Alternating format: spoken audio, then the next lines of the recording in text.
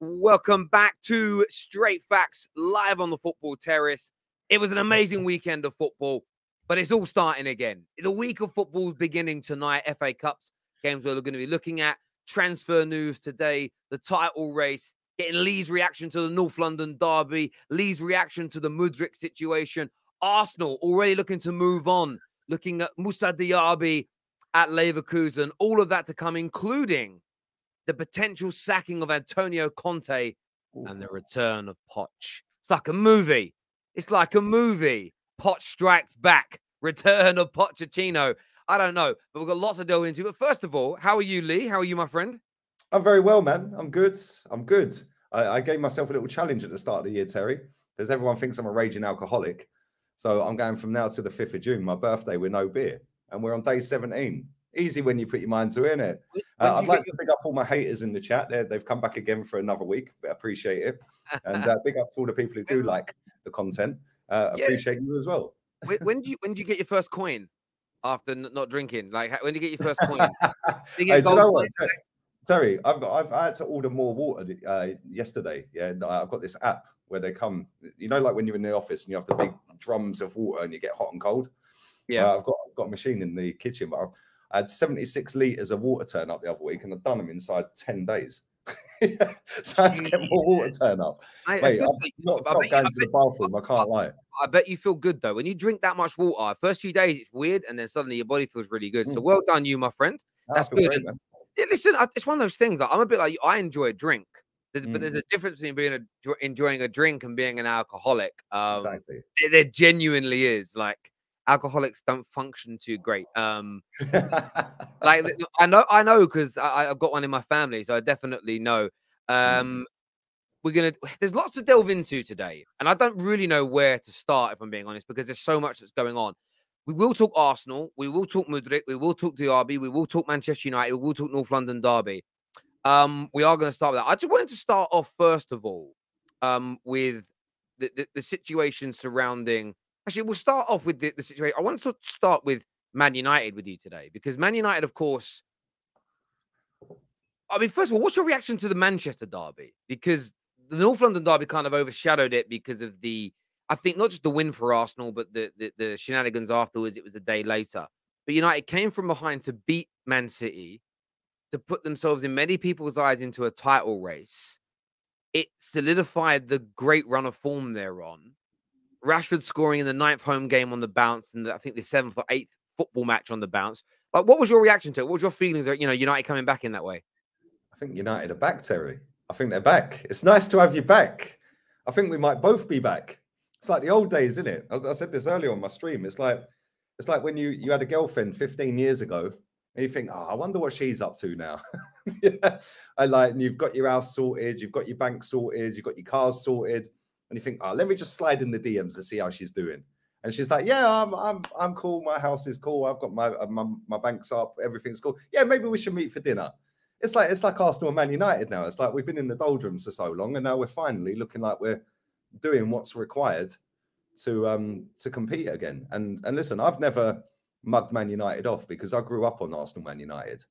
Like Tottenham, we'll come to that later. Yeah, but Man United, they've always been the rival for me. They've always been the one, like when you're growing up, it was Fergie Wenger, it was Keane Vieira and all of that.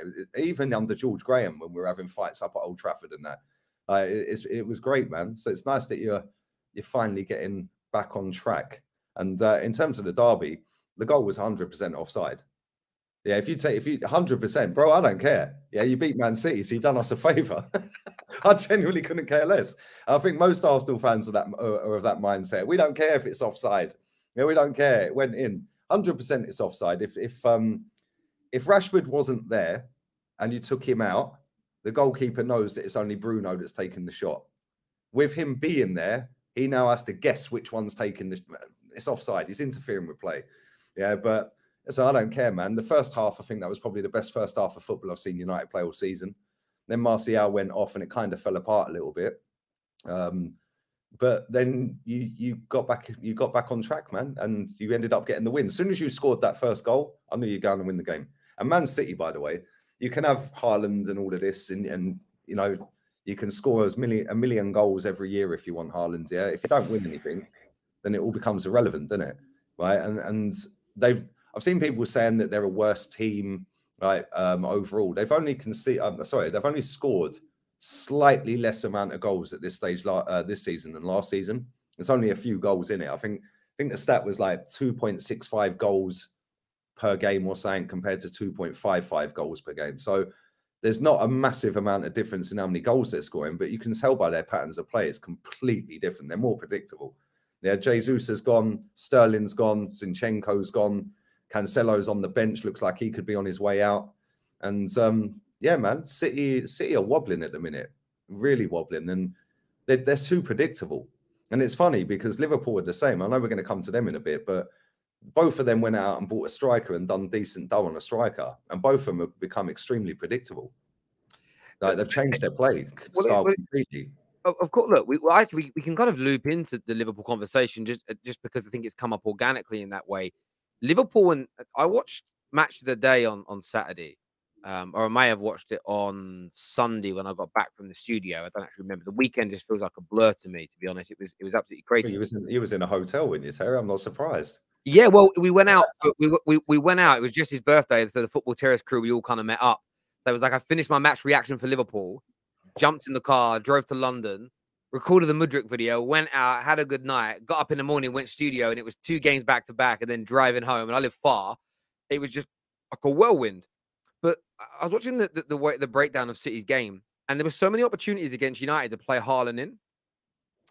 And City are not a direct team, so they didn't play the pass. People are blaming Haaland for why they're not playing well. I'm blaming Pep. Pep isn't allowing his players to play direct football. He wants them to, tiki-taka is alive and well, but it doesn't help. That's why someone like Rashford would not do well for a Pep, because Rashford's so good when you're playing in a team that is willing to go direct at the right times. The opportunity he really should have scored in the first half, where Fred wins the ball, plays it to Rashford, who knocks it inside to Eriksen, and then he runs, and then Eriksen just does a 1-2 with him, basically past Rodri, and he goes through. Good goalkeeping for Ederson to smother him. That doesn't happen very often at City because they don't want to play that ball. Eriksen would have got the ball and then spread it out wide. And they showed so much footage of that happening. Liverpool is very similar as well. Liverpool fans keep DMing me saying, how dare you criticize our season? We've had loads of injuries. And then you look at the facts. You just go through their Premier League games only and just look at their draws and their defeats. And you look at the starting lineup. In most of their games, their superstars are all playing. Yes, they've had injuries, but it isn't as though they've been playing 80% of the season with no Alisson, no Van Dijk, no Robertson, no Thiago, no Mo Salah, no 60, 70 million pound Darwin Núñez. They've had this. And even with the players that are returning, they've got Naby Keita and Ox on the pitch. That's 110 million pounds of purchasing they did. So they have no excuse, these teams. Like City and Liverpool have no excuse for their drop-off this year at all. They're not even going through what Chelsea are going through, which is ownership change, structural change, leadership at the board level change, managerial change, huge amount of change in the dressing room because of the amount of players they've bought. It doesn't make it right, but at least there's a reason. Liverpool and City, they don't have an excuse other than certain teams, Newcastle being one, United being another, Arsenal that we'll come to later being the most important one here, who have just gone to next levels, and it's really highlighting how bad they are. Because years gone by, Man United, Newcastle wouldn't be here, and Man United and Arsenal would have similar or even less points than Liverpool at this point, even though Liverpool have been bad. And then when Liverpool click and push on, they're left us behind. They're just being exposed because of how much better everybody else is. So, yeah, Liverpool are in real trouble, and I think they're going to get knocked out of the FA Cup by Wolves tonight. Like, I think Wolves will knock them out of the FA Cup. If they're anything like they were against Brighton, and we spoke about this on the Top 6 show. You watched the Brighton game? Yeah, I watched it, yeah. They didn't just get beat 3-0. When you actually look back at the stats, could have been like 7-0. It was in the first half, they had 70% of the ball, Brighton, 61% in the entire game. They had almost 3 times the amount of shots. They weren't just like better. they annihilated them. And Wolves have been a lot better under Wolves should have knocked them out the cup anyway. Oh, that goal wasn't offside, was it? Let's be honest. So they're lucky they're even in the cup. It definitely wasn't. Someone actually here says Lee was right about Salah. Lee was right about Mo Salah. Hey, can I just say, yeah, Danny Welbeck's goal. Mohamed Salah must have been looking on thinking, wow, if only I could do that. He's been rubbish, isn't he, Salah? Let's be honest. And this is the thing, right? Both Man City and Liverpool, both their managers are extremely arrogant. Like they just think that they can keep doing what they're doing and not really changing it. Pep's got more about him than Klopp. Klopp just has one style of play. That's it. Yeah, like, and then he won't change up formations. He won't pull players out and play them in different positions, right? Unless he has loads of injuries, then he'll start playing Fabinho at centre back and stuff like that. But Pep's got a better squad. Yeah, and listen, Man City are still there, and let's not take nothing for granted. Like, yes, we're clear of them by 8 points, but Man City can go on a run. Yes, Liverpool have done that before, but there's nothing to suggest they're going to do that this season. Man City, as bad as they've been, they're still 8 points behind us, which we've seen them claw back points before, Terry, very easily. And listen, we'll come to Arsenal in a bit, but for Liverpool, that Brighton game, I watched it. I like watching Brighton play. They play good football, attacking football. They got some good players. And, mate, it was men against boys in that game. It was embarrassing for Liverpool. Like, somebody needs to check Fabinho's passport. There's no way that guy's Brazilian. Like, I'm sorry, there's no way he's Brazilian. Mate, he needs some WD-40. He's so stiff. It takes him forever to turn. He's always out of position. He doesn't track runners. Yeah, his passing's rubbish. Like, and he just looks like he's running in treacle, like super slow motion. Like, the fall off for Liverpool has been mad. Right? And the thing is, they keep going out there and buying attacking players. Why?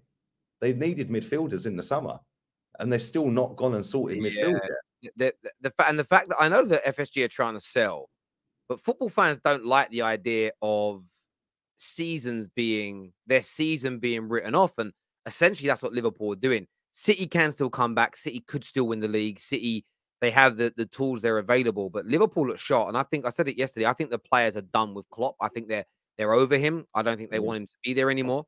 I think they're in a real mess that way. I've seen a lot of Liverpool fans saying we've got to give him time, let him get to the summer, rebuild, go again. Mate, that's the whole reason Arsenal wasted a decade, because of sentiment.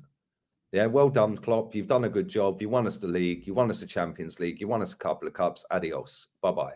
Yeah, and then go and find someone else. But then all you get out of Liverpool fans is, but who else could come in and do better? Well, would they do any worse? Different ideas, fresh ideas, fresh manager in there, and move on from there. Because all I keep seeing him doing is exactly the same as what he's been doing very well and very successfully since he's got there. Going with the same tried and tested. Oh, that tried and tested ain't working anymore, and you ain't got another idea. Like, and then he just stands there with his stupid faces. Like, 1 minute he's doing that stupid laugh, like smile. Next thing he's like head down. Yeah, like, yeah. It's like he has no idea what to do going forward. And this notion of who could come in and do better, the logic's flawed, because at some point, good, bad, or indifferent, Klopp's going to leave. And if he has a few more, listen, he'll never undo his legacy. He won their first title in 30 years. But the longer he stays and underperforms, the way you feel about it's probably taken a lot of Arsenal fans, probably until now, really, when the football's coming back and you're good again, to totally forgive Wenger. Because when he first left, some people didn't want him gone. That has to be said. But there's a lot of people that had a period of time. It maybe took 2 or 3 years after he left for Arsenal fans to be like, oh, listen, now the dust has settled, I love you again. Man United fans, so a lot of people turned on Ollie, that was a club legend. Once he's been gone long enough and we're back to doing what we're doing, certain people that turned on him, that like hated him for a while, will love him again. And they always say the closest emotion to love is actually hate. You can't hate people that you never liked before. It's kind of hard on in that level. Maybe we should tell that to all my haters in the chat, Terry. That's one thing. But on Man United though, just back to them. Like the poll I've actually got running on this stream actually is asking, are Man United in the title race? And 44% have said yes. 14% have said no chance. 43% have said let's talk after the Arsenal game. And I think, and we will kind of end it by me and you kind of, I won't be getting your take on that because we won't speak until after. But Man United being back, it's an interesting one. I want to put pressure on us to say we're in the title race. And the reason that I want to do that is I want to see if that pressure bursts pipes or creates a diamond. I think the fans should put a nice amount of pressure on them. But we have to win the league. But I want us to maintain this. Even if you beat us at the weekend, I don't want to be finishing the season 15, 18, 20, 21 points off the top. I want us to close that gap down. How we do that, I think the return of Jadon Sancho and his impact on the team and how well Weghorst does. Those two, one signing and one returning player, that's going to be, for me, the difference because we need them extra bodies. As great as Casemiro's looking, as great as Rashford is looking, you need more bodies coming in. If we keep having to play those two and everyone around them for the rest of this concertinaed season, I think we could burn out. That's just the fear I've got. Having those two to come in and rotate, if Weghorst can come in as that number 9 and the ball can stick. You saw, as you said, that first 20 minutes in that second half, when the ball wasn't sticking, we couldn't play our game. And I think Weghorst that's what he's coming in for, to hold that ball up, to bring Rashford, Anthony, Sancho, Martial into the game, Bruno into the game from an attacking point of view.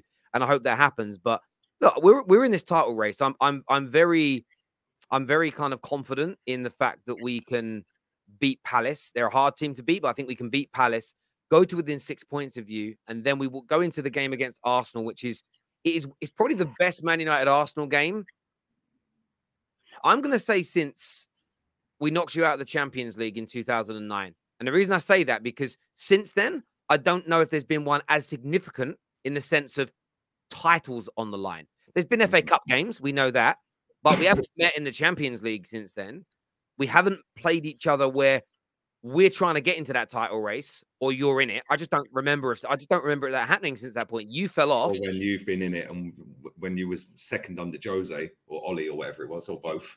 Yeah. He was nowhere near, was we? Yeah, exactly. So I think it's probably the most significant. You've got to beat Palace first. Listen, I think you will beat Palace. Like, yeah, I seen them against Tottenham the other night. They were shocked in the second half. We certainly have to. And that's why, as a United fan, I'm not predicting or talking about the Arsenal game in depth until after the Palace match. But I want to put pressure on the team to say, listen, go out there and do it. Show you what you're made of. Let's move this progression forward, because it's been a brilliant start under life under Ten Hag. After the opening 2 games till now, the progression has been amazing. We're playing great football. I saw us being laughed at for celebrating beating easy teams. And what's laughable about pundits saying that is that for 10 whole years, and do you know how long 10 years is? And if you're not from the UK, this may not make sense, but most of you have gone to school, I assume. That's senior school twice. So I remember being in senior school. Those 5 years in senior school in England, from year 7 to you leaving year 11 of my age group. Those 5 years were like forever. They took forever. It's like doing that twice.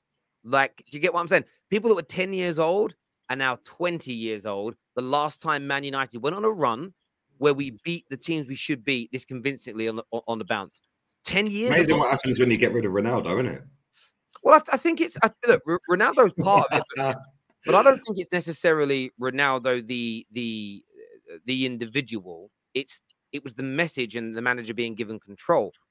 And a lot of people are saying, look, you get a good manager, look what happens. And I'm saying yes, but it's also built upon the fact that even the way he was allowed to drop Rashford, the way he's handled Maguire, the fact that Luke Shaw is starting as a centre-back, Maguire's on the bench. Are you seeing leaks? Are you seeing leaks coming out the dressing room? Are you seeing... Shaw's been brilliant, by the way. Sorry? Oh, he has been. He has been. But the culture of the club is changing. Is it perfect yet? I would probably say not. But that culture change is there, meaning there is a foundation to build upon tactically.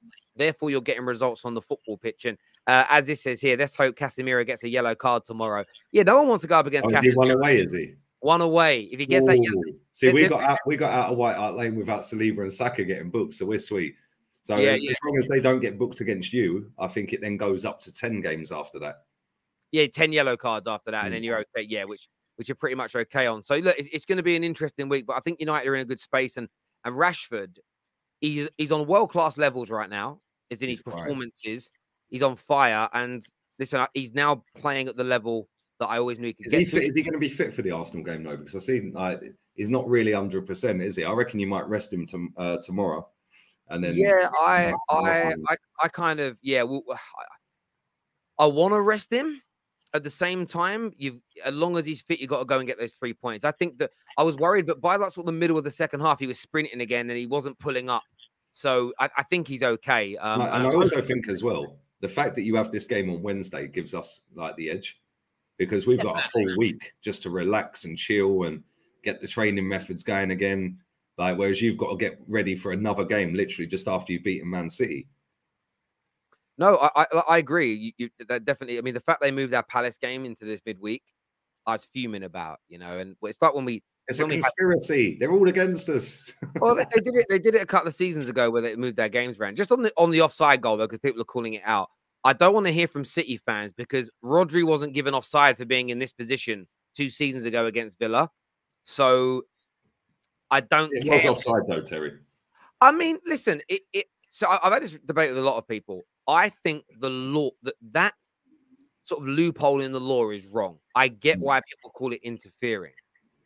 But in terms of by the law, he wasn't, because he didn't touch the ball or he didn't stop Akanji from getting to it. Now, I get your point that Akanji stopped his run because he thought Rashford was offside.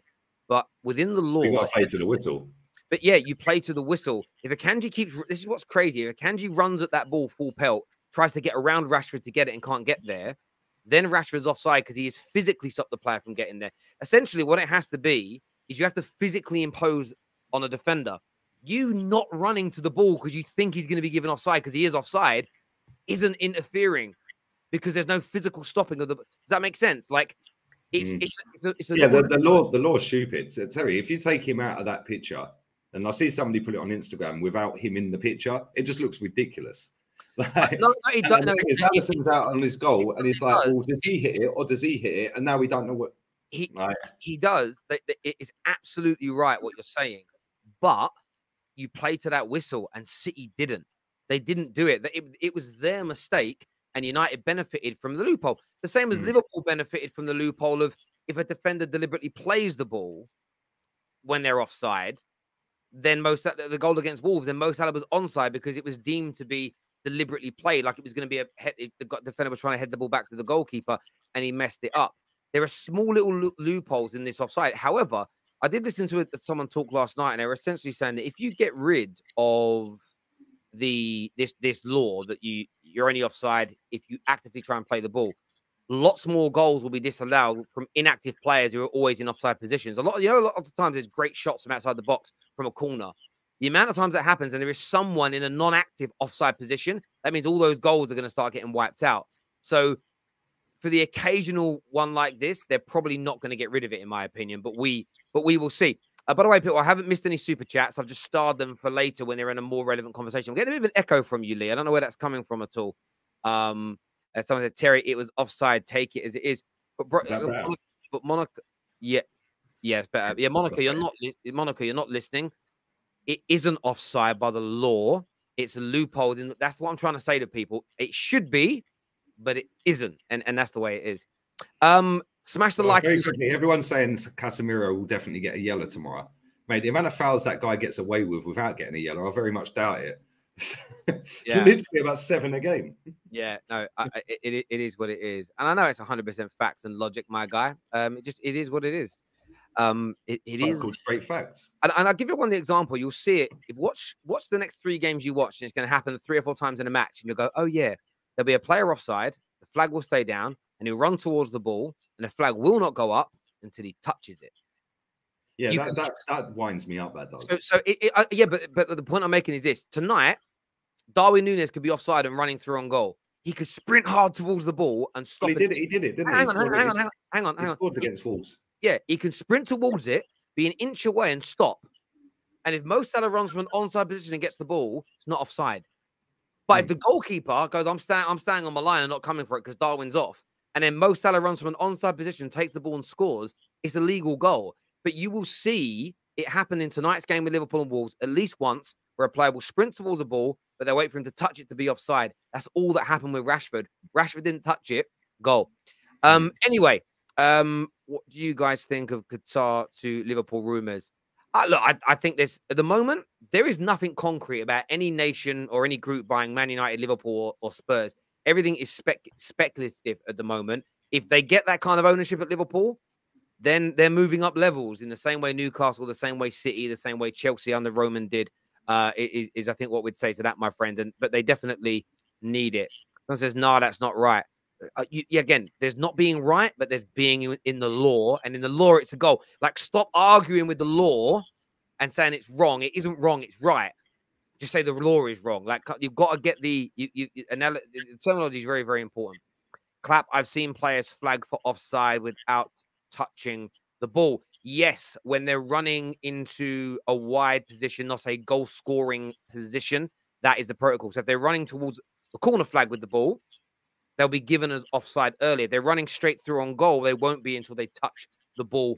Because if they flag them offside and then it turns out it's not offside, the VAR can't do anything. Whereas if they go in and score, then VAR can decide whether it was offside or not. If they flag them and if the whistle goes before the ball across the line, there's nothing they can do. So that's why they do it that way. Right? If Rashford was running towards the corner flag and they've put the flag up and the whistle went and the ball hadn't gone in, it'd be different. So again, what I would say to people is learn the law and the protocol, and you'll be less angry at these decisions. Moving on from this. I wanted to get your take on the transfer news relating to Arsenal today. Actually, I wanted to get your take on this. So there's a big story. It's Jack and Ori time, isn't it?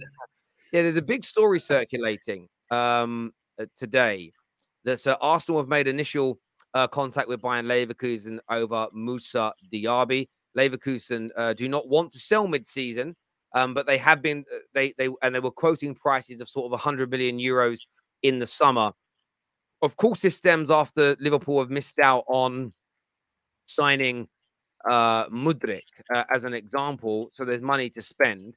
It's not the first journalist to talk about this deal. They're talking about this one being on. Excited about bringing Moussa Diaby in, or do you think the money that you've not spent so far on João Felix and Mudryk should be spent elsewhere? Elsewhere, and he can't be trusted, Dharmesh Chef. That guy has got no sources at all. I'm not even lying, Terry. I've got better sources at Arsenal Football Club than Sky Sports. I'm not even lying. Terry, when we signed Pepe, I said on a stream or a video, Lacazette showed him around the training ground.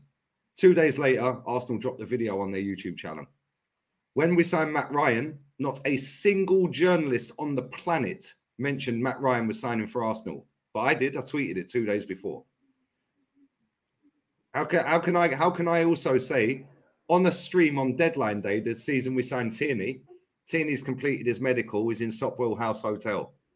4 hours later, Sky Sports go, Kieran Tierney's on his way from Glasgow to do a medical. No, he was sat in Sopwell House reception, mate. How are my sources better than Sky Sports? I ignore everything they say. Thank God we do not have Sky Sports in Spain. Like, they do not have a Spanish version of Sky. Thank God. They are in the gutter. Yeah, they regurgitate the same rubbish 24 hours a day. Yeah, and they just change the words. Who's the other one? What's his name? Cava. Yeah, that Sky Cava. That guy, man. I'm sorry. That how they are nicking a living still is a miracle, Terry. Yeah, it is a miracle. As for that guy, Diaby, I think everyone's forgotten the Bundesliga hasn't been played for 3 months. They haven't had a game for 3 months, Terry. Why are we looking at Bundesliga players? No disrespect. That league's trash anyway. That's not in the top 5 leagues in Europe. Take Bayern Munich out and it's literally League One. Yeah, yeah, cool. He can run fast. Whoopee. Sorry, mate. No disrespect. I am done and dusted with all of these compilation merchants. I'm done and dusted with all of these people that are bigging up this player and bigging up Terry, the way fans go on these days, not just for Arsenal, but for all clubs, it's like they watch every league. It's literally like they are Soccer Saturday. They've got cameras and TV screens set up. It's like they're sat in a big room like this with multiple screens. Oh my God, let's go to the Allianz. There's a goal. Moussa Diaby scored against Bayern. Get in the bin. And I've already seen, I typed in Moussa Diaby on YouTube. 3 hours ago, somebody put a compilation video out on YouTube. Come on, it's ridiculous. Yeah, Terry, 100 million euros is now, because of this Mudryk, now the going rate. And because Edu cocked that deal up, yeah, we're coming to Mudryk in a bit, so I'll move on quickly. But because he messed that deal up, he has now alerted the whole world that we have up to 100 million euros to spend. Well done, Edu, whilst he's swanning around Poland on club expenses. Ridiculous. Absolutely pathetic. for £100 million, which, well, let's say £88 million is €100 million. We could go and get Zaha, Trossard, Tillemans, and still have change. And now we've got 3 bench options with Smith Rowe, Tomiyasu, Tierney, and Vieira. Now our bench looks half decent, doesn't it? Instead, we're sitting there going, oh, let's go for Rafinha. Let's go for Diaby. Let's go for Declan Rice. Oh, let's go. Get in the bin, man. We ain't signing none of these players. The only one I'd imagine that we're going to sign out the players with active. Mitoma's the latest one the hipsters like. Played 13 times for Brighton. He can run at 100 miles an hour. Great dribbler, by the way. Very close control with his dribbling. But he's played 13 games. All of a sudden, the compilations are out about Mitoma. Oh, let's go and sign him. He's played 13 games in the Premier League, and he ain't even completed all of them. Like, just slow down. Stop overrating players that don't have a consistency over 50, 60, 100 games. Like, I know there's up and coming players, Terry. But come on. Let's have it right here. First off, that Bundesliga is trash. You've got to go through the track record of players that have come from that in recent times in forward positions. Shai Havertz, Timo Werner. There's 2 I've named straight away. Do you know what I'm saying? Both of them are flopped, didn't they? Yeah, one of them's gone back to Germany, and the other one, he might as well leave because he ain't required at Chelsea anymore. People overrate players based off a couple of stats, or, oh, they did it against Real Madrid, or, oh, they got an assist in that. Get in the bin, man. Yeah, start rating them when they come to your club and start producing at your football club. Sancho's another one. Thank you. Yeah, start doing it at the football club that you support, then start overrating them or rating them, whatever. Yeah, don't start overrating players based off of absolutely nothing. So I do get that element. I mean, some Bundesliga players, Haaland being one, I think Son come from the Bundesliga, Ballas, you know, just off the top of my head, like Owen Hargreaves came from there. I mean, he only look how far back we're going here, Tel. Yeah, no, I'm just another one. Cool. But look how far back we're going. I'm talking attacking wide positions. Yeah, in the last 5 years, most of them that have come to the Premier League. Leon Bailey's another one, by the way. So I get that. I do get that. I think, though, I wanted to touch on something else rather than that, what you just said, that I think is actually more important. The world does now know. I mean, the Shakhtar CEO came out today and just managed being very. I mean, everyone thinks Todd Bowley's revealing. This guy's just come out. Yep, Arsenal offered the 100 million, the same as Arsenal. Were you shocked when you saw him speak about that today? He's done it with The Athletic, and he's done it as well with TalkSport. He's basically just said that Chelsea's terms were better in terms of, like, it was easier to get the bonuses from Chelsea than it was Arsenal. But I suppose from your point of view, how do you feel about it? Because you didn't really want Mudryk, so you've missed out on him. So is it good news that Chelsea have taken him from you, from your perspective? Yeah, fantastic. Like, just for many reasons. I can reel off 10 minutes worth of reasons why I didn't want him. Yeah, number one, this fan base sucked the life out of any player we're linked to. Yeah, like the way they were calling him Ukrainian Neymar, putting like compilations out, already welcome to Arsenal videos on YouTube about him, like ridiculous, absolutely pathetic. Nobody watches Shakhtar Donetsk in the Ukrainian league, but they've seen him in the Champions League. Oh, well done, you watched him twice. Whoopee. Well, so now all of a sudden he's worth 100 million euros. Yeah, David Ornstein as well. I want to call him out as well, Terry, because that guy actively sat on Sky Sports and multiple other platforms and said publicly the figure is 100 million, but privately they're willing to take less. Well, that went well, didn't it, mate? Yeah, so stop listening to him, because I can reel off 10 things he's got wrong in the last 2 years. Yeah, so he only tells you what the club want him to tell you. But I would say this, though, not in defense of them, but to be fair, this is where fans, I don't look at the journalists as of getting this wrong. I don't. I used to, and having spoke to journalists, my mind has changed. What ends up happening, and football fans want to ignore this, and I don't really understand why. David Ornstein isn't in control of what clubs do, in the sense of, I kind of asked this to Ben Jacobs, and Ben Jacobs kind of alluded to it. I think they were willing to take less than 100 million euros because Arsenal were the front runners and nobody else was in. As soon as Chelsea came in and said, we're prepared to pay it, that changes everything. Okay, hold on. Let me stop you there. Chelsea came in and said nothing like that, Terry. Was you in the room? Why didn't they put a bid in there and then when the hierarchy was sat watching the Man City game then? Because it took how many weeks later? 2 weeks. The reason but what they did in that 2 weeks is spend time talking to the player and his agent to convince the player to sign, because what clubs typically don't do is put in formal bids until they know the player is going to join. This is where your argument falls down, Terry, right? Because in that time, Arsenal made 2 bids. Right. Yeah, we'd already made a bid. Chelsea came in. Arsenal fans, everyone else, oh no, it's just, why would he go to a club built on Russian money? Well, that went well as well, didn't it? Yeah, money talks and BS walks, right? It's football. Yeah. Oh, but he chose Chelsea over Arsenal. No, he didn't. Yeah, Chelsea were the only club that had a bid accepted, according to the media. But now we've heard from this guy today, and he said, well, two offers were the same. Were they wrong again, the media? No, but if Mudryk would have said to Chelsea, I don't care what you offer me, I'm only joining Arsenal, Chelsea's bid being accepted would become irrelevant. Not at all. Well, it would have done, because if Arsenal hadn't a bid, hang on, if Arsenal hadn't had a bid accepted and Chelsea put a bid in, but he's already told them, you can come with whatever you want, I'm not signing for you. Is he going to stay on less than £1,000 a week in a war-torn country, playing in a league full of part-timers? Or is he going to actually go, well, Arsenal ain't going to pay what I want? But that proves my point. But that proves my point. He did accept Chelsea's offer. Therefore, it mattered. But if he would have said, I'm not joining anybody. So I'll give you an example. Bruno Fernandes, when he joined Manchester United, that you always get this talk. Oh, did you really want Bruno? No one else is interested in him. And then Bruno spoke about this afterwards. He said, I told my agent explicitly, I will reject any offer from any other club. I only want Man United. What that did for Man United, it gave us the negotiating power, because they wanted £70 million for him. We ended up getting him for 47 million.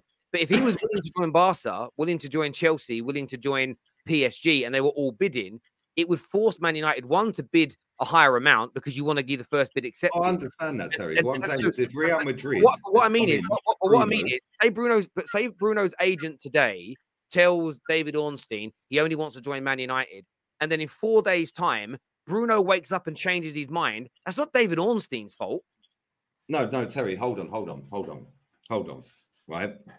We had a bid for Mudryk. We spoke to Mudryk. We already knew Mudryk wanted to join us in the summer, in July. There's articles from July, Terry. We are now in the middle of June. If Arsenal wanted the player that badly, Chelsea wouldn't have even got to a stage of putting a bid in, right? So let's just have that right for starters. Secondly, we put a bid in, which was, I think, £40 million plus a few quid in add-ons. Well, hold on. We've been told the price is €100 million. So why are you even going with a bid that was half of that? Yeah. Then Chelsea come into the picture. Now Arsenal go and put another bid in, which was way less than they wanted. Then we go and put another bid in, which was less than what they wanted by €5 million, which is what was being reported by the likes of Ornstein and all these other people, 95 million, including the add-ons. Then we find out, bang, Chelsea 100 mil. So then everyone's going, oh, but he's chose Chelsea over Arsenal. Well, he hasn't, because at that stage, we were under the impression that Arsenal never had a bid accepted, only Chelsea did. Now it's a choice of stay in a war-torn country or play for Chelsea. Then what our fans have done is then spun it. Oh, he's on 200 grand a week. We only offered 50. He's gone for the money. Absolute rubbish. We offered 127 grand a week. Anyone who's doubting that, yeah, well, you're doubting all the journalists then, aren't you? Because if you go on Google search right now and type in Mudryk Arsenal wages, it will come up with page after page of articles from these journalists saying we've offered 127 grand a week. It has now been confirmed he's on 150 at Chelsea. So if Arsenal really wanted this player, Terry, for the sake of another 20 grand a week, right, 23 grand a week and €5 million, I'm pretty sure we could have got him, mate. So we have now wasted from July to now. But you could have done. I think if you went in and go, okay, we'll match Chelsea's terms and we'll pay Mudryk the same as Chelsea have offered him, I think he picks Arsenal. The thing is, why didn't we then? Because you didn't want to spend that much money. Okay, hold on. 20 grand a week, Terry. Yeah. Right. 23 grand a week. That's $1 million a year. So we didn't want to spend, let's say he's on 8-year contract, yeah? We didn't want to spend, right? Yeah, 20 grand a week is $1 million a year. We didn't want to spend an extra 8 million plus, what, 4 million? So about 12 million. We didn't want to spend that extra 12 million on this generational talent. Listen, I'm not agreeing with it. I'm telling you what they're saying, and this is my take. And this is my point. They're chatting absolute garbage, all of them. Let me just finish, though. Let me just finish. But as I say, of course, some journalists get things wrong. Some reports never come to They light. get 99% of things wrong. Let's just say that that is what happens. Okay, journalists are not always accountable for clubs changing their minds. This is why I always say to people, and it's funny because Ornstein, even when Chelsea were flying him over, he wrote something that I've been saying to the viewers for ages. There's a difference between a done deal and a completed deal. A done deal is where everything is verbally agreed and it's going to happen. A deal being complete is when it's all signed. And only when it's complete is there zero chance of the deal falling through. We've seen players like Fekir, who literally he recorded his welcome to Liverpool video, did his interview in a Liverpool kit, and the deal fell through. But the deal was done, and then it didn't complete. This is why I love the transfer window. That's why, we always, when we do our transfer videos, it's based on what a journalist has said, and then we break it down, and then we give everybody the opportunity to have their opinions. I always love the comments. One second, no, Terry, you're saying it's all based on what a journalist has said, right? Now go through every single story of, just pick a journalist, go through every single news article they've put out over the last 3 seasons in transfer windows, and now tell me how many they've got right. It is less than 1%. Yet millions of fans across the world listen to these people. Bro, let me finish. Bro, if you let me finish my sentence, this is the point I'm making. This is why I do the transfer stories the way I do the transfer stories. We present it as the journalist has said. It's advancing, or they're looking at this, or the deal is on, or it's set to be. And some of these journalists I've never even heard of, but because I always like the foreign ones who have got like 2 million followers in their home country, and I'm like, well, clearly they're credible in Argentina or respected. And we do the story, and the whole point is this is what's being said. I'll of course give my opinion, and it's like, viewers, tell us what you think. The comments that annoy me, the only comments, I don't care if people say I think this is a bullshit story, because I know they're not talking about me, because I'm not claiming to be the source. The comments I don't like are, I'm not believing anything until X journalist says it. Do you know why that really annoys me? Because the amount of the transfers that actually come true, where the originating journalist who broke it isn't one of the tier ones. The tier ones come in at the 11th hour and say, this is what's going to happen. Sorry, there is no tier 1. There is no tier 2. There is no tier 3. Let me finish. Bro, let me finish.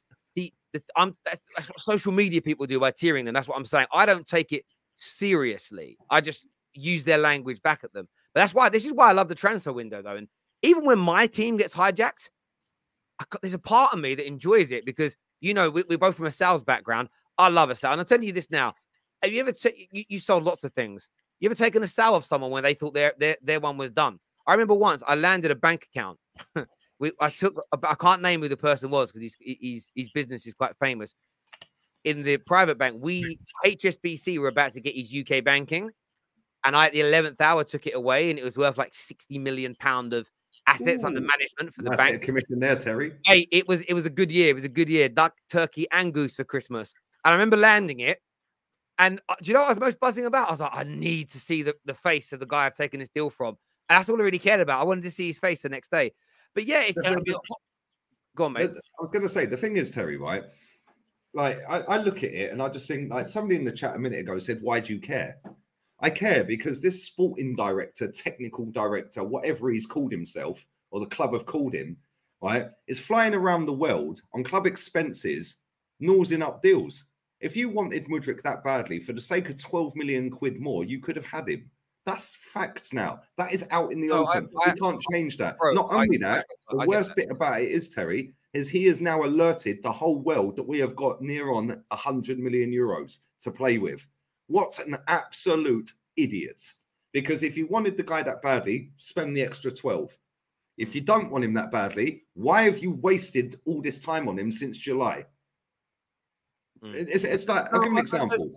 I'll give an example. If you've been told by Shakhtar umpteen times that you are not going to accept less than 100 million euros, we want it with bonuses and packages, etc., with add-ons and all that. And then you go in with 45 mil plus 10. Then you go in with 60 mil plus 2. Like, come on. Like, at the end of the day, Terry, we're not in this 2014 era where you can lowball people and they might force a move. If you want it, you get it. Let me just say, though, that, again, this is the point I'm making. I think we're just kind of missing each other on points here. it's not that I do or don't believe journalists. I say it all the time to people, read between the lines. Example being, when João Felix joined Chelsea, both Man United and Arsenal, via journalists, released pretty quick statements stating that we weren't that seriously looking at him anyway. That's where it's like, I see Ornstein say it, and I'm not disbelieving Ornstein. Ornstein is literally just repeating what he's being told. It's your job as a human being with a brain to go, do you believe that briefing is true? Or do you think that's their way of covering up a rejection? Oh, no, I totally get what you're saying. What I'm saying is, I get you. So what I'm saying is, I don't take any anger out ever on journalists, because of course they're 100% a mouthpiece, because they're just reporting to you what the clubs or players or agents are telling you. It's your job as a human being to go around things different. Now, it's funny. And this is what I'm saying. It's like, I'll give an example. Like, a journalist could write an article saying, I don't know, Arsenal, Liverpool are linked with a move for Bukayo Saka. They've obviously got that information from somewhere, right? So now that goes out there. No, it's fake news. But then if you get a story from the same journalist that says Arsenal are looking to put Bukayo Saka on 350 grand a week, everyone's going, oh yes, we're signing Saka. So now you believe that, so it's true. And it's all subjective. I get that, and it's all whether you believe it or not. No, what I've got the ump over with this story is the way so many people, right? And fair play to the kid as well, by the way, Mudryk, because he done his own PR perfectly, because he knows that our fan base will lap up anyone. Yeah, like literally anyone. He's played 29 league games, Terry, 12 goals, and now he's 100 million. Why? Because he spent time twerking to the easiest pleased fan base in world sport, right? Which then took that, boosted him all around the internet. All the journalists are being fed information, right? And then all of a sudden, boom, now Chelsea come in. We were basically the intermediary for Chelsea.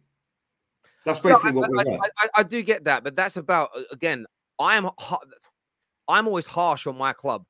We got rejected for Darwin and we got rejected for Gakpo. We wanted both. I don't believe the club's PR of we sat on the fence and we waited and deliberated. We weren't sure. Liverpool came in and we stepped away because we weren't sure. For me, we got rejected. We tried our best. I don't believe the PR stuff that comes out. The reason I don't believe it is because whenever a team misses out, the PR is the same, whether it's Man United, Liverpool, Arsenal, Chelsea. And the fact that they all say the same things, it's like, wake up and smell the coffee. There's a comment here I want to read. This is important. It says, didn't Fabrizio say, here we go from Malacia to Leon? Yes, he did. And that's why I also said Party wasn't coming to Arsenal. Yeah, but let me just say, though, he did. But that Fabrizio wasn't wrong. Here we go means the deal is done. But the deal is done doesn't mean deal complete, which is why I created the Terraces transfer emojis. Yeah. And they're all linked. When you read my threads and you watch my videos, we show you the source and who said it. And it's always linked to what's been done. So when Fabrizio says, here we go, it means it's a done deal. But a done deal can still fall through. This one fell through because before he signed the paperwork with Leon, Man United made contact and said, we're interested. So Malacia said, hold up. That's what happened. When you had John Obi Mikel about to sign a contract with Fergie and Chelsea. He signed it.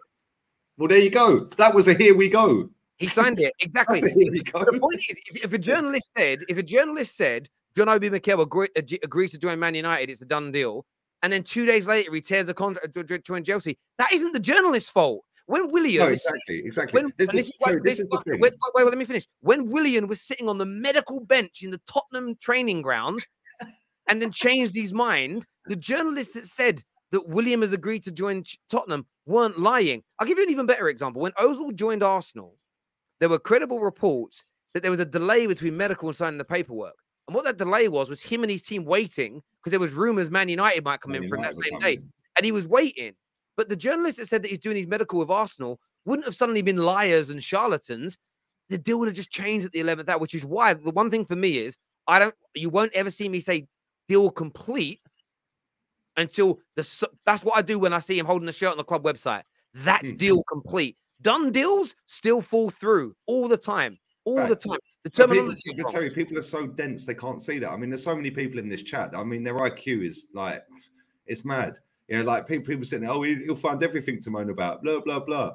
Yeah, at the end of the day, right, I didn't want Mudryk, so I couldn't care less if we signed him or not. I get that. Right, my point is, we have wasted 7 months tracking a guy that the club wanted. Doesn't matter what I want.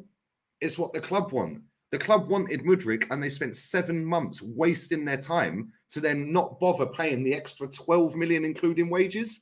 And now we've alerted the whole of the world that we've got that much money, and we want a player in that position. So now every player we go for in that position, we are now getting the price put up here again. Rafinha, 100 mil. Diaby, 100 mil. Yeah, what's his name? From Brighton. Matoma will be about 70 mil. Like Trossard will be about 40 mil. Like the price are going to go up now because that Edu is so incompetent. It is unbelievable. And people will say, yeah, but Lee, at the starting 11, look how many players Edu signed. Okay, well, now look at the ones that he has signed that haven't worked. It's about 50-50. Yeah, so come on, let's slow down a little bit here. We could have had, when we're top of the league and everything's going great and that manager's overachieved after 18 games with that squad, which he has, and I've said it last week and the week before, Terry, he has, with that bench, it is disgusting. That bench is League One level, right? We should have been sat there with the yellow ticker tape going across Sky Sports on the 1st of January. Arsenal have completed the deal for X, Y, or Z. Instead, we're sat here on day 17. We still need a bench. Because, listen, we may end up winning the league without a bench. But why are we going to risk that? I hear you on that completely. I want to go through some of these super chats here and comments. First one says, done deal means complete, Terry. But I get in your mind it does. But clearly it doesn't. When journalists, this is what I keep saying to people.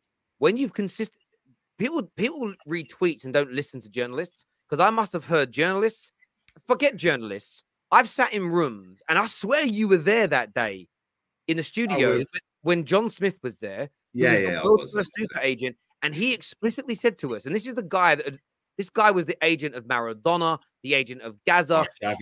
This guy broke a deal for Arshavin to Arsenal and multiple others. This guy is seriously connected. Been around. Everyone in the football world knows him. He literally said, like, done deals don't mean they're complete. I remember him telling me that face to face. In terms of, he told us about the Arshavin deal. Yeah, exactly. So what I mean by done deal, in the real world, if me and you agree on something and it's a done deal, it's done. But until we sign the paperwork, it isn't. And the reason I've added an extra thing in when I talk transfers is I've seen probably 200 done deals collapse. So done deal in football doesn't mean it's complete. Same as net spend not being real. Is true. And by the way, there's a super chat about this that says Kieran Maguire, who is the world's leading football financial expert, has said Chelsea are likely to comply with FFP. An estimated 420 million spent on players so far this season, on average on 6-year contracts, works out at 70 million annual cost. So this season, they've spent 70 million pounds on transfers so far, Chelsea. But Terry, trying to explain this to people in the chat that are just like dead from the neck up. So done deal. I've been saying this on my channel about Chelsea because everyone's asking about Chelsea. Yeah. Done deal doesn't mean complete in football. The same as net spend isn't real in football, just based on this tweet. And Kieran Maguire knows more about football finance than every single journalist and every single newspaper put together. So trust in this. Thank you, God will. And that's the thing, Terry, right? Why do you think this Mudryk's on an 8-year deal? Come on. So they can spread the cost. The only way, people just look at, oh my God, Chelsea has spent $500 million in 6 months. How can they do that? Like that. You know what I mean? It's very much that. And they've probably got about 200 million quid's worth of players that are going to be sold in the summer. Even if they're crap and you think they're rubbish players, they will find a way to get 200 million quid back in. So then that 70 million will go down, right? Because of their incomings, that 70 million will go down to about 40 million or 50 million a year. So them going out when they're debt-free, by the way, because Roman left them debt-free, they can go out and blitz whatever they want. But over the next 3 years, they have to balance the books. Well, straight away, you're telling me they're not getting more than 70 million income in the next 3 years each year. Come on, turn it in. You know, I completely and utterly get you. I really, really do. We're going to go through some more of these super chats and move on to some other subjects for you. Stop whining is what AMT says here. I'm on every Tuesday. You can't avoid it. Yeah. We'll get through something. There's a lot to get through here. Every team needs a bench. Even City's bench getting smacked by Southampton. This is very true. I agree with Lee about Edu. He's constant dithering in the transfer market. Makes us look like a small club. Get Arteta the players to compete properly is what a generic user says here. Right. I've got a bad feeling. got a bad feeling we are getting another mid with a broken back. Kim Kallstrom part 2. Oh, that Kim Kallstrom deal was one of the weirdest transfers I've ever seen before. I don't knock it, mate. He scored a semi-final penalty to get us to a final. On a scale of 1 to 10, how scared am I of Arsenal? 8.5, 9 at the moment, I would say. Something. I can't believe how many scared titles you're still putting out there, man. It's like you must lay there in bed, subconsciously dreaming about, right, when I wake up, I'm going to put that title. The amount of you must have done about 40 of them now. It's mad. I said to someone of that I won't. It's not. It's only about 12, 13. But I'll stop doing it when people admit they're scared or admit they're good. Then I'll stop.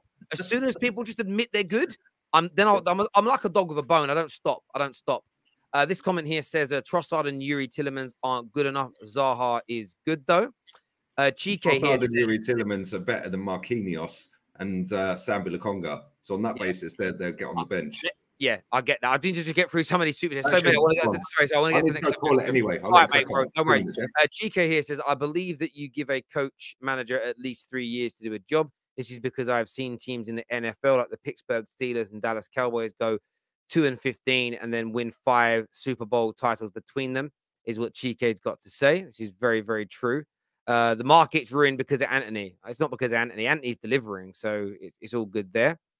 This here from Akil says, we need a proven player to back this 11 and this manager built in the summer, replenished now. Why are we slow? This gets take this season seriously, is what Akil's got to say. I hear you on that.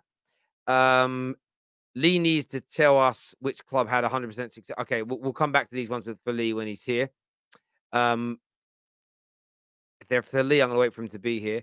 If Arteta gets us top 7, it would be a success for this project and season.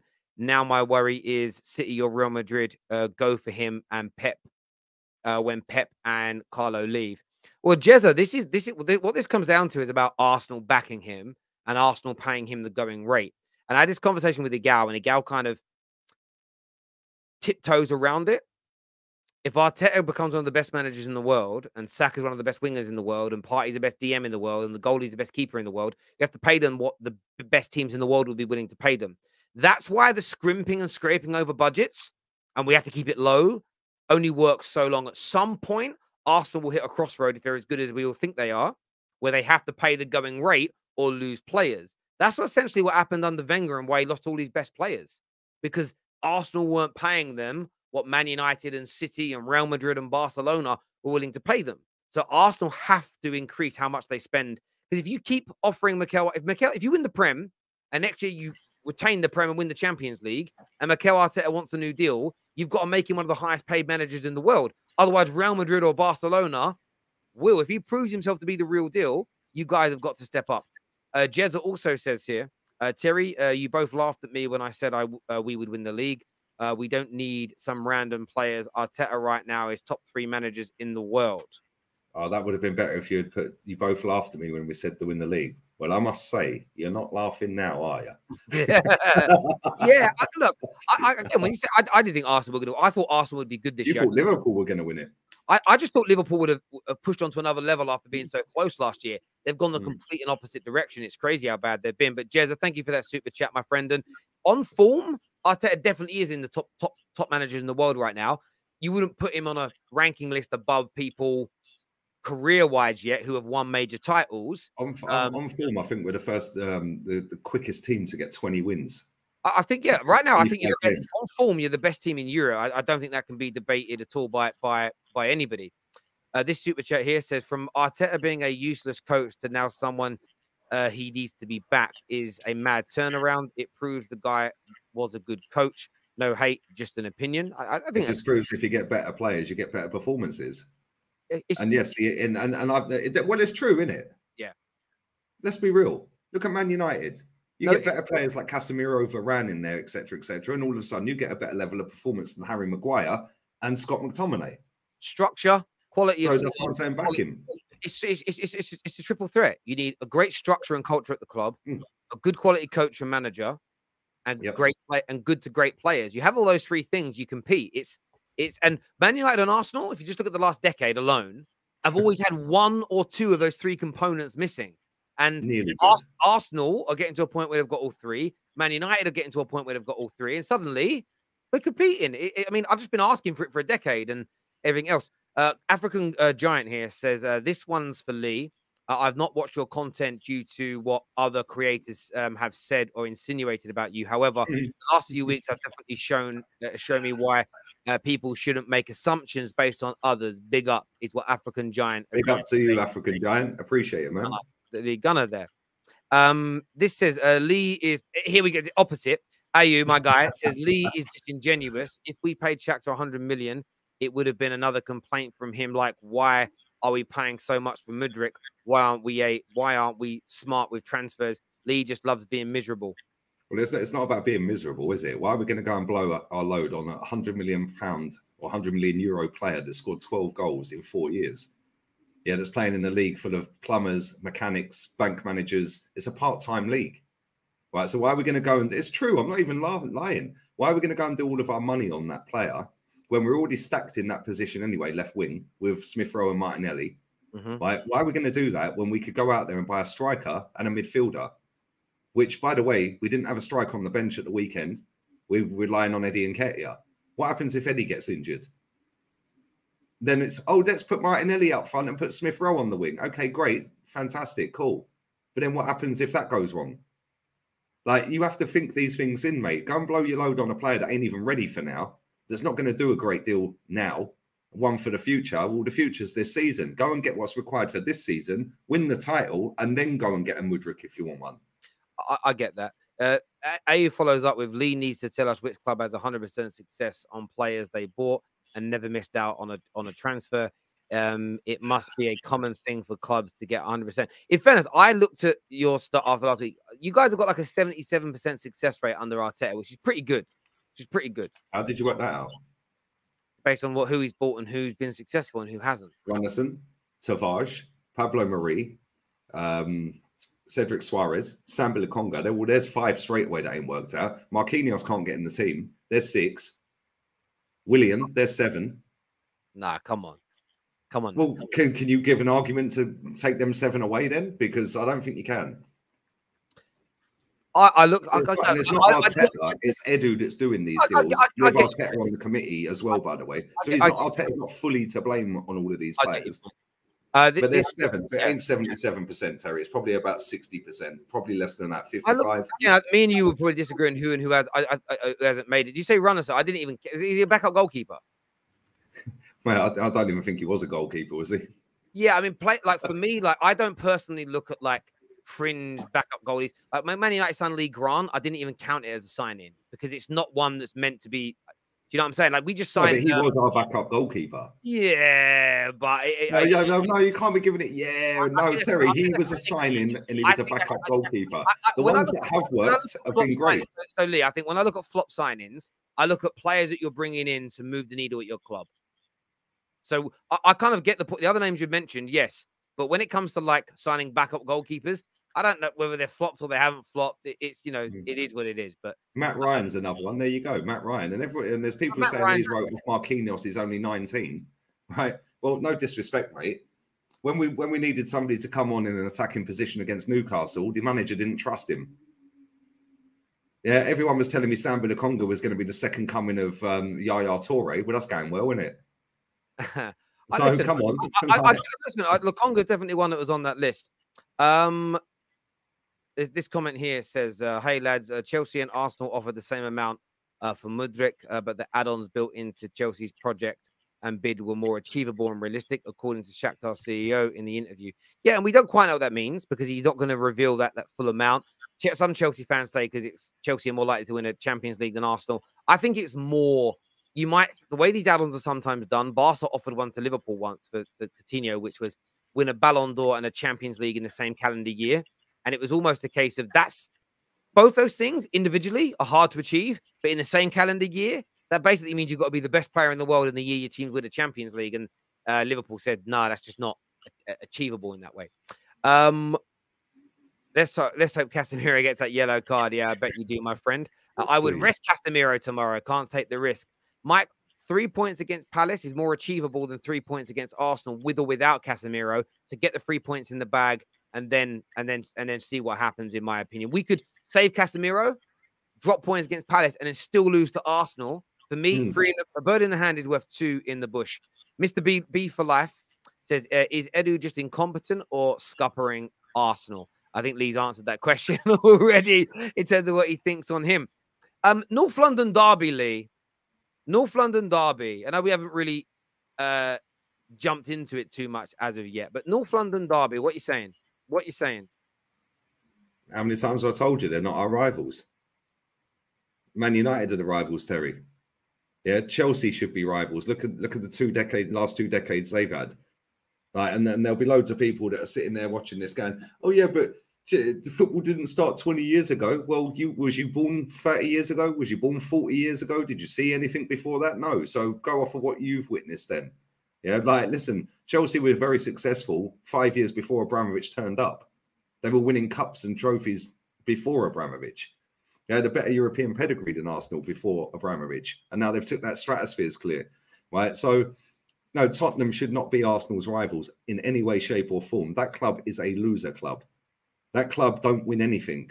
The last time they won the league was in '61. My dad was 3. Like, it's embarrassing. And I'll tell you what was more embarrassing. Yeah, the idiot that kicked our goalkeeper. Yeah, I hope that he just gets what's coming to him. Like, club banned him already if they find him, and maybe a jail sentence. But in terms of the game, mate, as soon as I see their starting 11, I was just laughing. I was like, you are going with 2 in midfield against Partey, Xhaka and Odegaard. And Zinchenko is going to cut inside, so that's 4 against 2.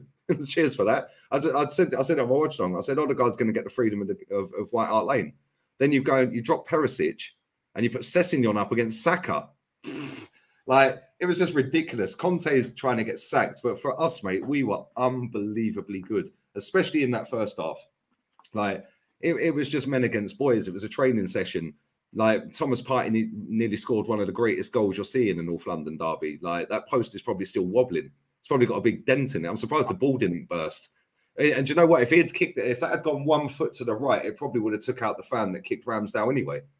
It probably would have. I was mad about that goal. The best goal I've ever seen in North London derby was Danny Rose's volley on his debut. Nah, Thierry Henry's goal, man. Come on. That one where he's got the statue of. Come on. No, listen, that was great in terms of just wow. Like, the one that got me the most with Danny Rose's. I think it was because it was a volley from a kid I didn't know. It was on his debut as well, wasn't it? On his debut.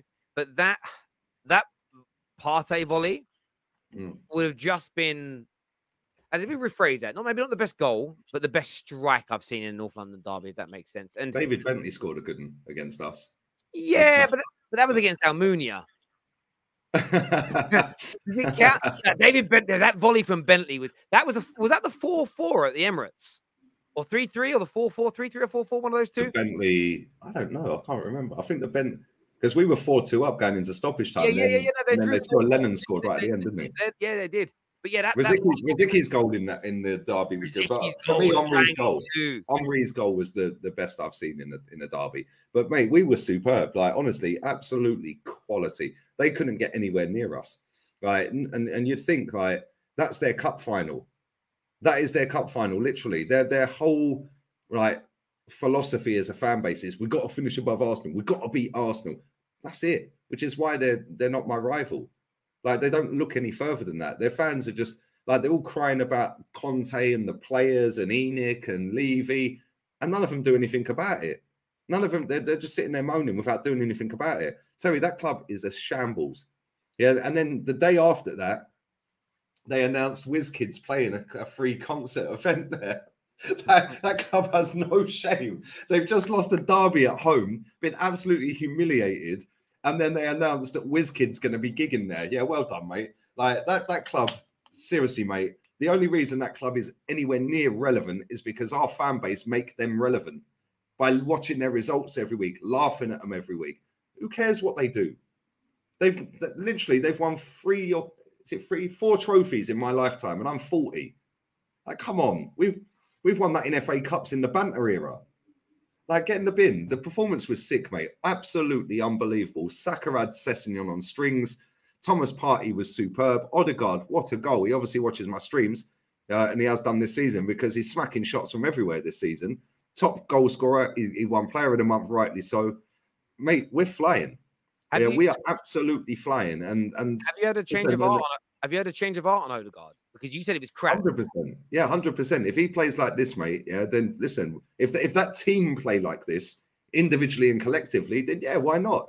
Because at the end of the day, Terry, people are sit there like, if I had £1 for every idiot that said to me, "Are you still Arteta out?" Well, are you still going to make excuses if we finish 5th next season? Like, do you know what I mean? It's the same question. Like, I've not, Terry, this club is starting to act like a big club for the first time in how long? The same as Man United. You're buzzing with Man United's performances. You're buzzing with how the club's going at the moment, yeah? Right? But if Man United finished 5th, 6th, or 7th this season, yeah, you'd probably have the ump with that, wouldn't you? Yeah, and you'd be like, no, it's unacceptable. Look, we were in a good position. We were playing great. But, and you wouldn't, but we need to do better, right? These fans sit there, and if we manage to capitulate and lose 7 in a row and end up 5th, they will make an excuse for that. And that is the difference between me and them. Whilst we were finishing 8th, 5th, 6th under Wenger, 5th under Wenger, 8th, 5th, I weren't making excuses. I'm saying that's unacceptable. We got to strive to be the best. And it's nice that they've all caught up. It's nice that we're doing that. And it's nice that the players that I've publicly on my channel said, yo, Gibraltar guard. Well, he ain't Gibraltar guard this season. Yeah, he's flying at the moment. Thomas Partey, always injured. Well, he ain't been injured for a while. Ben White, Ben Shite. Well, he ain't Ben Shite at right back, is he? So the manager has to take credit for getting us top of the table. Yeah, and 8 points top of the table. And the players have to take credit as well. They've been quality, man. I said that, I think it was the end of last season and the start of this season. Saka needs to go up a level. Yeah, he needs to shoot more. He needs to be more clinical in them tight positions on the wing. This season, he's gone up another level. Yeah, and in fact, if anything, it's been Martinelli that's been slacking in the last couple of weeks. But every single one of them, Gabriel Magalhaes, the bozo gene. He does have still the bozo gene, but there's many other players that are better than him that have still got it. Sergio Ramos is one. I heard Toby say that last night. Absolutely spot on. Sergio Ramos is one of the best centre-backs I've ever seen, but he'll have a bozo moment where he'll go and headbutt someone, elbow someone, get sent off. Yeah, but when he's had that this season, Saliba's been up there. When Saliba's had it, Gabriel's been up there. And Gabriel has been our best centre-back, probably our best defender in away games, especially this season. Yeah, I think and this is where people can't comprehend it, right? That when I sit there and go, they go, like, the amount of people, and I know if we even win the title, you shouldn't be celebrating. You shouldn't be saying, shut up. I'll do what I want. Yeah, I'll say what I want, and I'll hold the club accountable when the club falls below my standards and the standards that were set by smashing that stadium down before most of these idiots were even born. But these idiots want to sit there and start running their mouths about, oh, but 5th because of this and 8th. No. I was marching down Holloway Road, Hornsey Road, whatever it is, with a banner in my hand, trying to get Wenger out of our football club for finishing 2nd to Leicester. Yeah, so what's changed? I ain't changed. My standards are still win the title, Terry, and it was back then. Now, all these people are finally caught up, and we're flying. It's great. I'm loving it. We do win it. And I actually think, do you know what? If we beat you at the weekend, yeah, then I'll probably nail my flag to the mast, mate, and say, I think we're going to win it. But we have to get through that test first. Because I do think we're going to beat you, though. And then the reason I say it, I know we're going to talk about that next week, but I do think we'll beat you. And the reason being is because Terry's fucking he's already text KJ, clip it. Yeah. But I do think that you having this game on Wednesday plays so into our hands, Terry. We've got the best home record, the best away record. I think we've played more away games than we've played home games this season, I think. Yeah, we're flying. We've only lost 1 game. So, listen, people can sit there and chat rubbish about, oh, you Arteta in. Oh, is it still Ben Shite? Is this? Well, start putting in the level of performances. Stop just gassing players up without them performances. Start gassing them up when they're doing them performances. When they're consistently doing them, fantastic. You're seeing that from me now. When they're consistently poor, and let's have it right, Odegaard was consistently poor a lot last season. Ben White was at centre-back last season. Thomas Partey was constantly injured last season. Saka was constantly divering in final moments last season. This season, they've all gone up a level. So fair play to all of them. Listen, I I've been praising Arsenal for a while now. Back in the last season, you saw me really starting to say, I think something's coming. I think something's being created. In terms of playing us this weekend, I'm keeping my lips firmly sealed until after a game against Crystal Palace. But because I think our result against Crystal Palace changes both our mentalities in that game, both our approaches to a degree. So it's hard for me to really say, but I think you're definitely one of the favorites. But there is a super chat here. Are the favorites? Sorry, there's a super chat here for you, Lee, from Carl, that says, "Lee, remember you bet £200 on Chelsea." Arsenal. I haven't forgotten that, and I know you pop in the chat every week. Yeah, he's making sure I'm cashing out, mate. Trust me. Hey, how much on a cash out right now? 180 quid. 180 quid. I know, honestly, mate. Yeah, I don't see that happening now, so I'm gonna have to pay him, innit? But listen, I will pay you. A bet's a bet. I pay my bets. You know, like I always pay my bets. Listen, Chelsea have been shocking, absolutely shocking, but we have been flying, man. Yeah, only one loss. That's mad. Yeah, and I don't think even all these muppets in the chat saying what they're saying in the chat about me, I don't care. I'll be back again next Tuesday. I'm on the thumbnail. So when people jump in and say, "Oh, him again," it's clearly on the thumbnail a picture of me. Like, maybe go Specsavers or something. I don't know. But people saying, "Oh, Lee can't accept that he was wrong." Wrong about what? The aim of elite sport is to win the title or to compete for it at the very least. Finally, my club are competing. So finally, I'm shutting up about it. I tell you what the issue is with you, Lee. It's the way I say it, Terry. It's how you do. You are like, there's an element of you, and just with how you say things online, that reminds me of Andrew Tate. Now, I don't listen, and what I mean is Andrew Tate, listen, I'm not saying you're I ain't going to jail anytime soon. You're not doing anything that he's been accused of, or you know, all the sort of the misogynistic stuff or anything like that. I'm just talking about you say things in a way that is very harsh. But I often feel like you're underlying. I'll give you an example. Arsenal fans are offended when you say Spurs aren't even our rivals. And I'm like, you're not deeping how much of an insult that is to Tottenham. You're basically saying, I don't even look at you as a rival. You're that small and pathetic. For an Arsenal fan to go, that's disrespectful. It's like, no, you're missing it. It's so harsh. You're not even seeing how brilliant it is. But Wickham here says, if players and coaches were binned, wouldn't be top. I mean, maybe not. Maybe. Well, that depends, doesn't it? Because if we had gone out there and got different players, we might have already been 12 points clear by now. It's all ifs and buts, isn't it? Yeah. Like, at the end of the day, everyone's great after the event, aren't they? Like, and I know you watch my channel as well, so big up to you. But everyone can talk after the event. Everyone can laugh about Potter. Everyone can laugh at Chelsea. Everyone can laugh at Conte. Yeah, everyone can wax lyrical about Arteta now. But you all sat there making excuses for Arteta when we finished fifth, 4 points ahead of Tottenham with 3 to go. The excuses were out, Terry. They were out everywhere, mate. When we finished eighth twice. I agree with you. It's hindsight's lucrative. Arsenal have improved, but when is Lee going to? I don't even know what that means. When is Lee going to improve? Improve what? It's nice that everyone's standards are now compete for a title. Finally, you have all caught up. I want to say quickly as well. Part of the talk that was about Conte. I do think Arsenal kind of broken Conte, though. I want to read you some comments. No, legitimately, like it was already going wrong there. Today, right? I tweeted he's getting sacked 100%.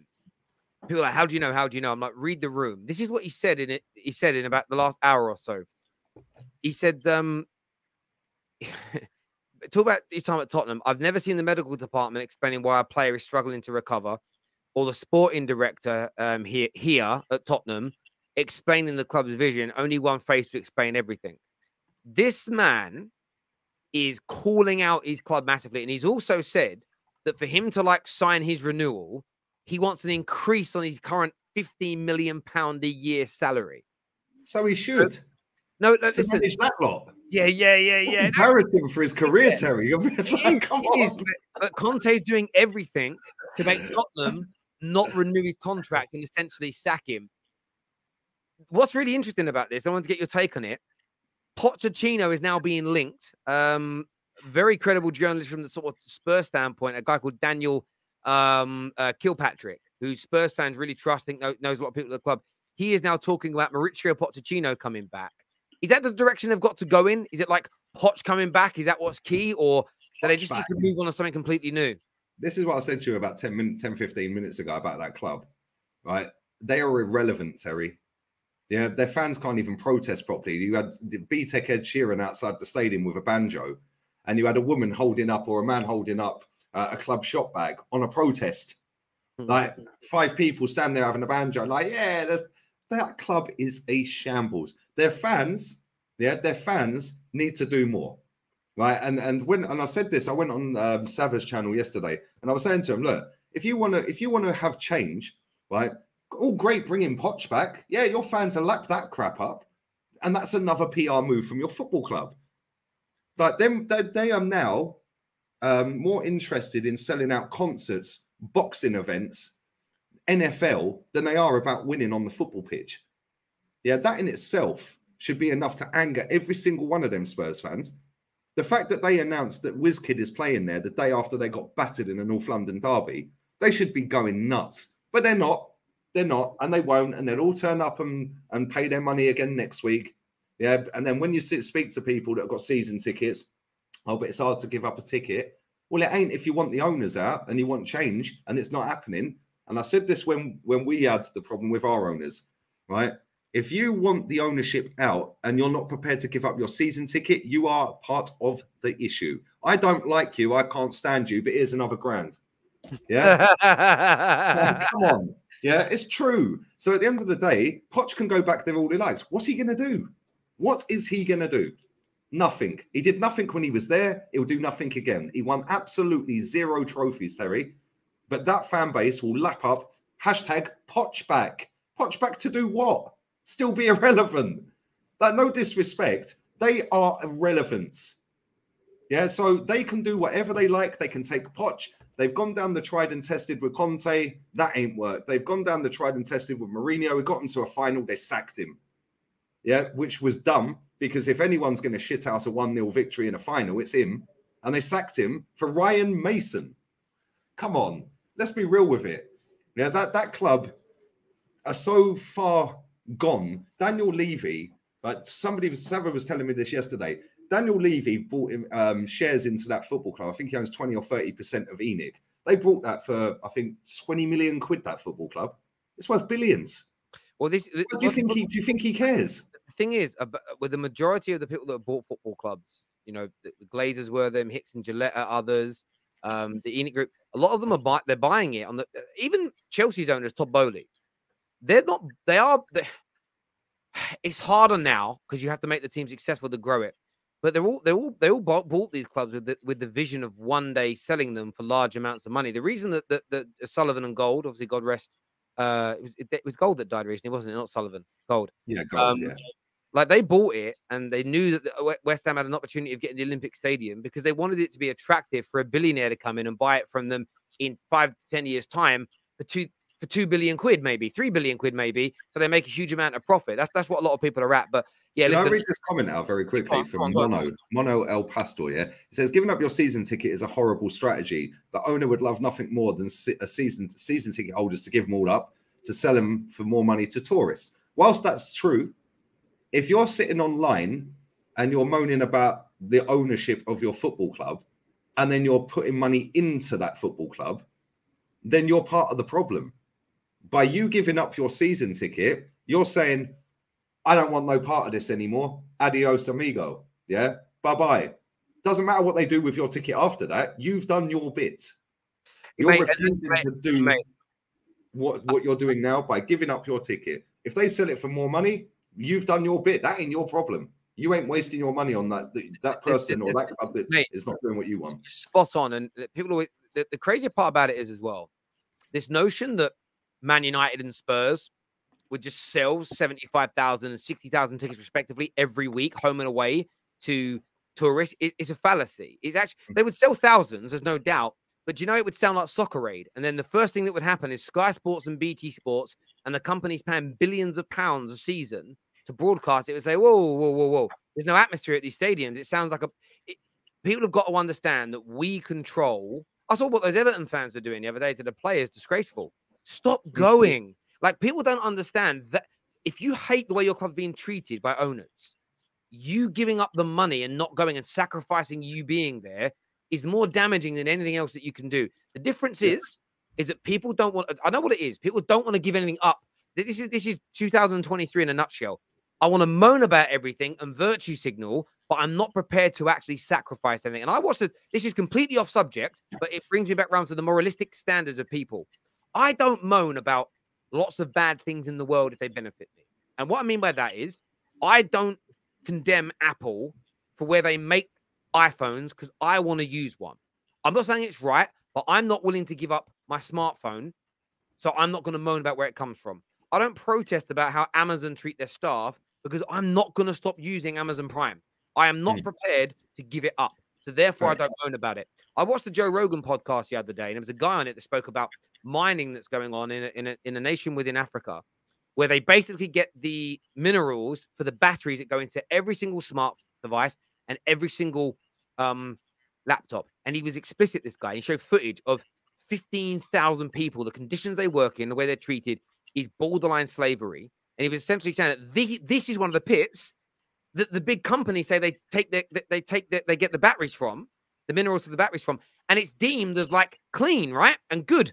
And I'm basically looking at it again, see, this just ruins every virtue signal online. Because if you really cared about if you really did care about every other human being around the world like you pretend to online, you'd all give up your iPhones today after seeing this, but none of you will.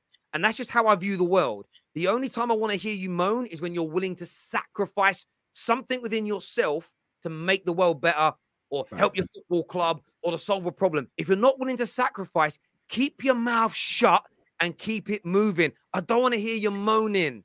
Do something or shut up. That's the way it's got to be. Just on some breaking news that's come out, Sir Jim Ratcliffe and his team have announced that they have formally entered the bidding process for Man United, and official bids are now going in. New owners for the 19th time, and he still ain't put the money on the table yet. So Jim Ratcliffe and his company have got the money, but they got they're minted, but he still ain't put an official bid in. He talks too much, that guy, man. They've done it. They've entered the bidding process. It's official. Okay, fair enough. Official news. Their statement has said they said here that they have entered the bidding process to buy Man United. So Jim Ratcliffe has confirmed that he is officially in the running to buy the football club. This super chat here says, Lee, you failed to understand that process comes with time. You were insulting to our players and manager because you were short-sighted. Sorry. Did it make you cry? And secondly, what can you tell me? Yeah, Real Madrid, Bayern Munich. Like, can you tell me why they don't have to wait for years and years for anything to happen? Because these were the clubs that we smashed the stadium down to compete with, by the way, and that was how long ago? Thank you. Yeah, I've been more than patient enough, mate. Thank you very much, and good night. No, I get that. A few people are saying to me, Terry, would you give up your iPhone? My point is this: my first point of call would be I would want them to change where they're getting the lithium from, or at least the people that are working there, make it safer, pay them properly, make it a good environment to be in. But when it comes down to it, if it doesn't change, would I give up my iPhone? The answer is, like the rest of you, probably not. But that's why you won't see me out here pretending to be an activist. If someone's an activist, but someone's like a climate change activist, and literally everything they wear, everything they do is completely carbon neutral. They don't participate in anything. They don't ever fly anywhere. They don't go on boats. They don't drive cars. I've got so much respect for those people.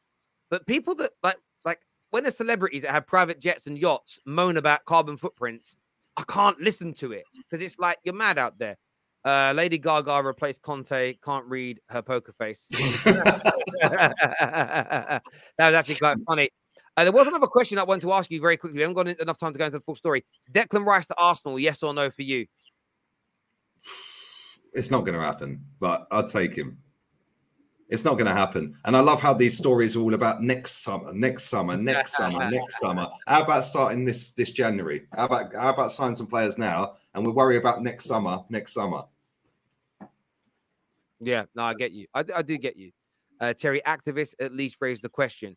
Yeah, no, but that's what I just said. Let's raise a question. But if the question doesn't get answered, what's next? If you're not prepared to sacrifice for it, then stop. Because otherwise it's just moaning. And that's my point to people. Like, I don't know. I don't got the answers. I don't pretend to do. And there are a lot of things in the world that need changing. But when you bring it back to football, you're not happy with how your club's being run, you have the power to walk away and show real love. Real love is pulling your money, not funding the people that you say are ruining your club. That's the opposite to love for me. Everton fans are an example of that, Terry. 110%. At least Arsenal fans didn't leave the country. At least Arsenal didn't leave the country. That's it, you, Lee. Why would I live in England? It's a fucking cesspit, mate. It's 24 degrees outside. I don't need to put my heating on. I don't need to worry about my heating bills. I don't need to walk down the street and worry about getting stabbed by some random guy who I've never met before in my life. They might just want to rob my wallet or my phone or my bicycle. Bro, if anyone thinks that living in that country is a wise idea, mate, I suggest anyone who works online, that can work online, go and look at a digital nomad visa and go and tour the fucking world, mate, because that country is buried. And on that bombshell, cheers. There we go. Listen, everybody that has tuned into the show today, I've got mad respect for you all. Please hit the like button before you leave and subscribe. We're live after Wolves Liverpool tonight. Lee Gunner, always a pleasure to speak to you, my old mucker. I appreciate it, Terry. All the haters in the chat appreciate you too. I'm going live with rants 8 minutes ago, so you can all come and join in on that chat as well if you want. There we go. There we go. Get yourself across there and watch it. Until next time, take care. Goodbye. God bless, and we'll see you all again soon.